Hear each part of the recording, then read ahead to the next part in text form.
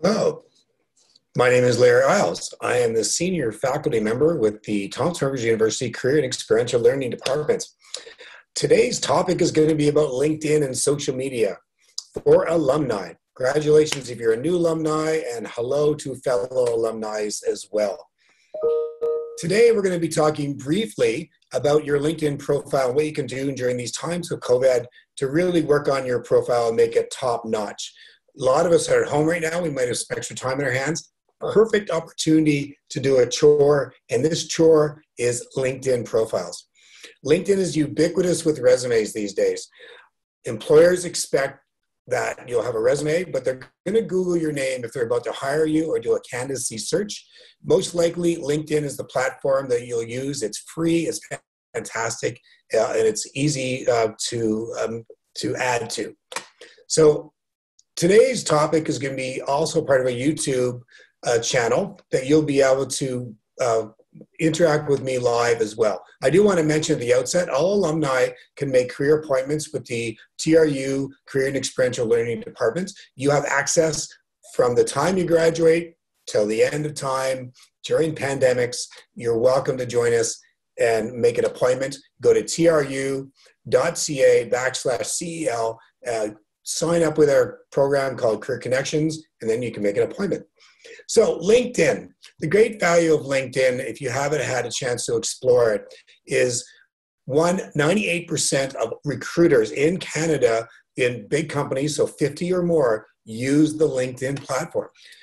It's a fantastic place to find jobs, to get noticed, to connect with in your network, to find industry professionals, to look for career change or even a new career.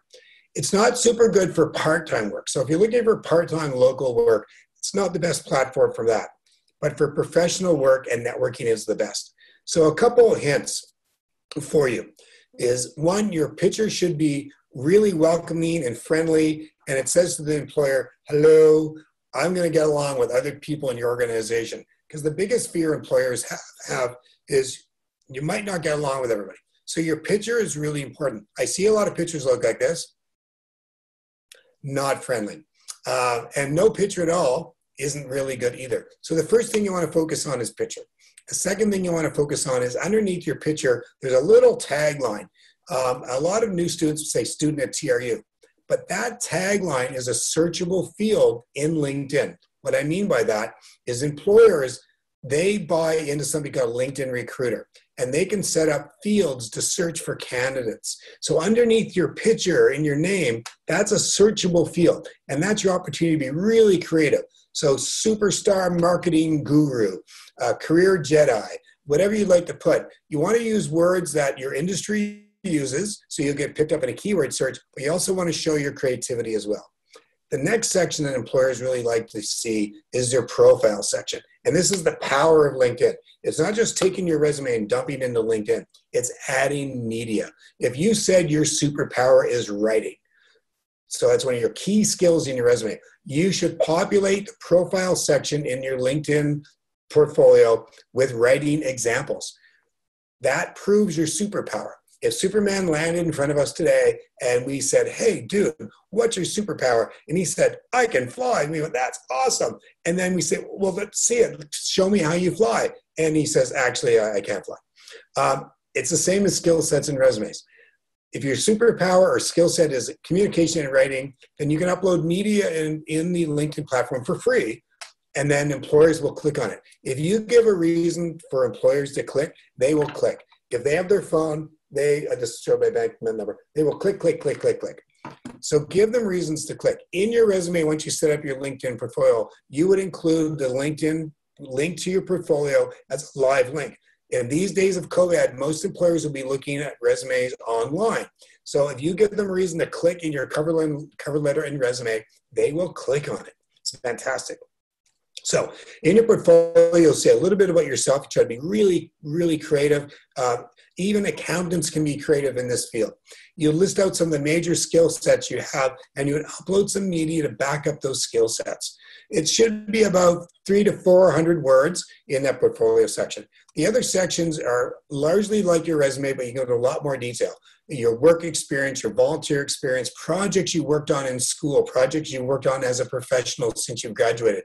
Those projects should be highlighted, and also you would include the information, what the project was, and upload the project if possible, or links to a project. The next section is recommendations. This has fallen out of fashion over the years.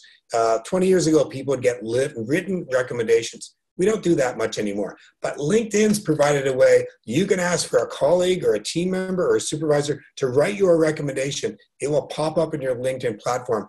And employers, in the LinkedIn stats, you have a 50% more chance to be noticed by an employer if you have personal recommendations from coworkers or colleagues, or if you're a new graduate, even groups that you've worked with.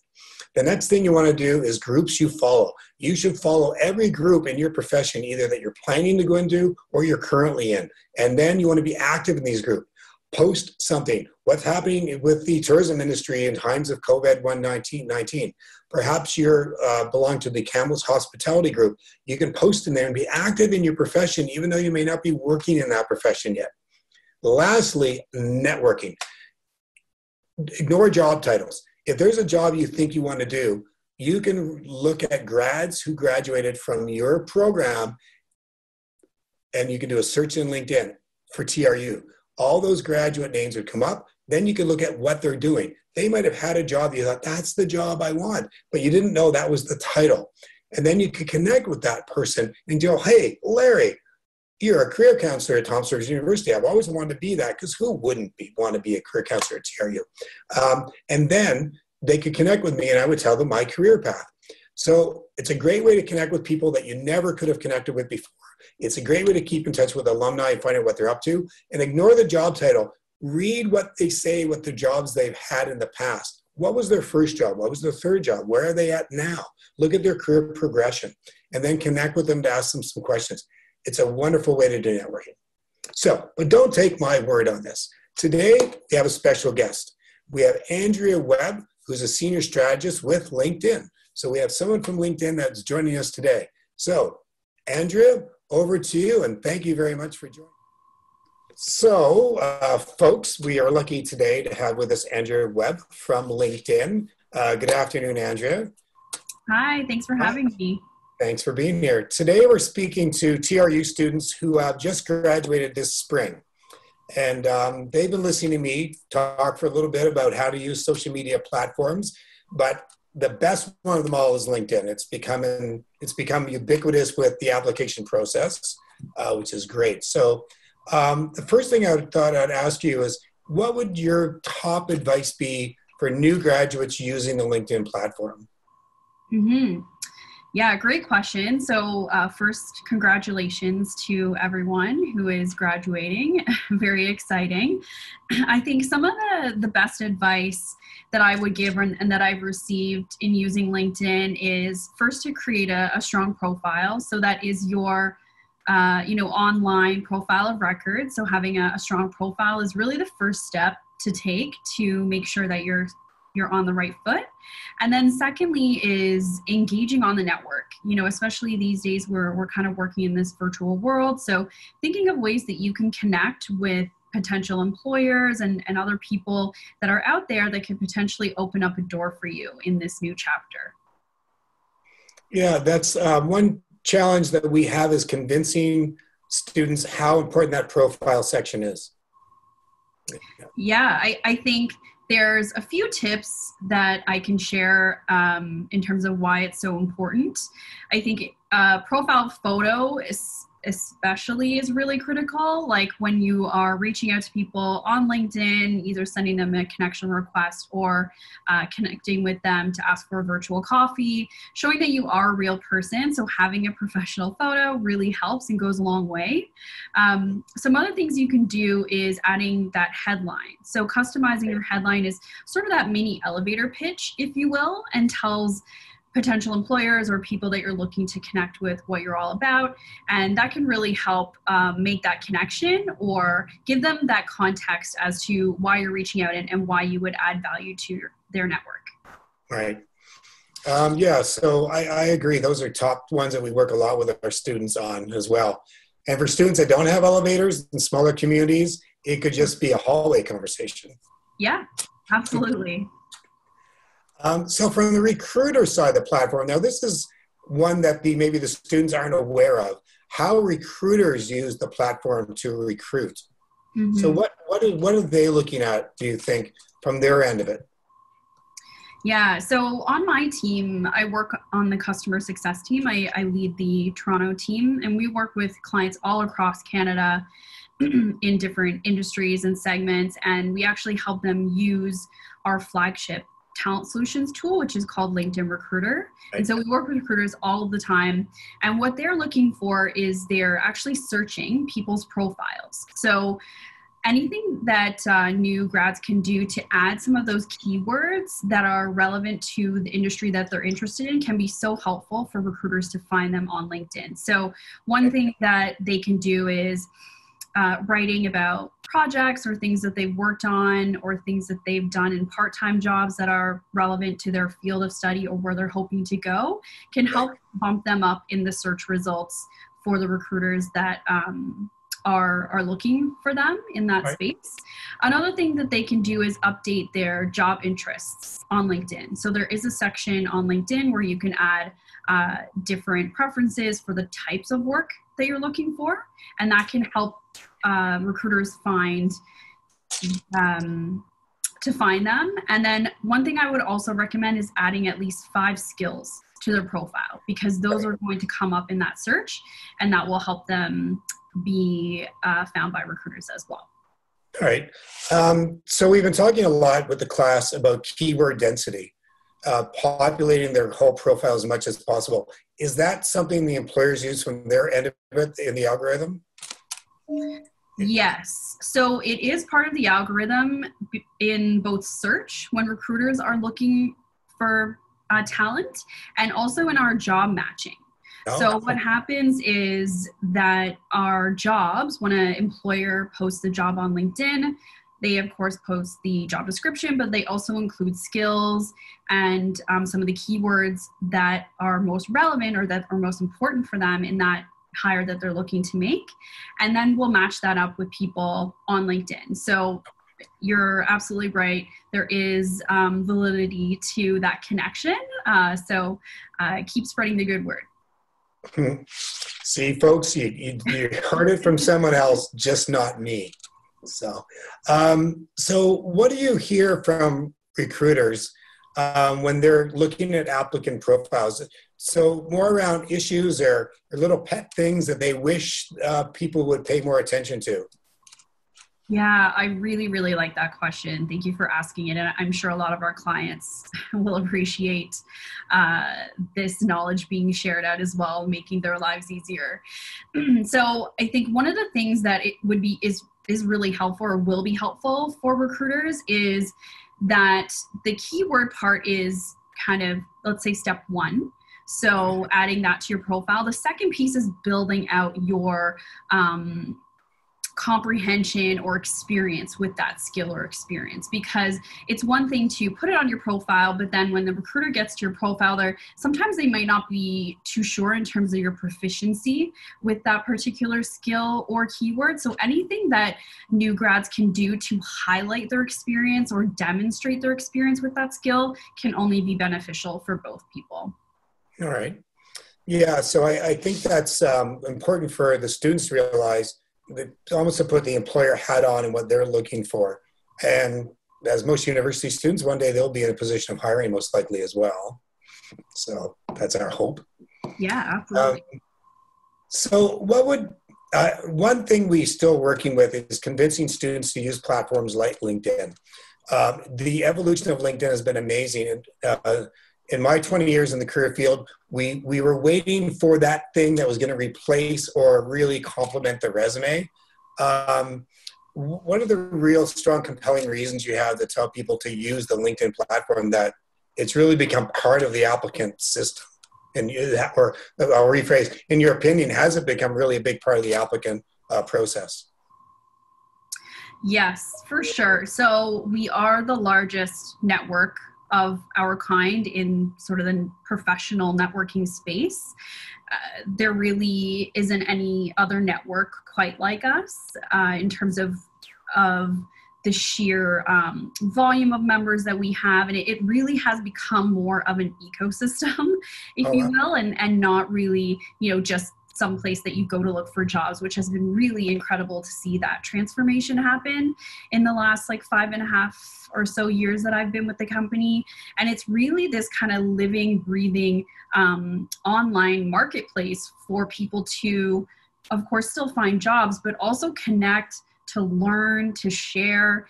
So there's a lot of value on LinkedIn outside of job search. There's a ton of value behind that, but there's so much more going on. And every single day I'm seeing more features and things being added to the tool on the platform that are extremely beneficial, both for people that are actively searching, of people that are employed, and are also looking to give back to the community. So the mobile experience as well has completely transformed. So would recommend, if everyone does not have the app yet, to download it, check it out.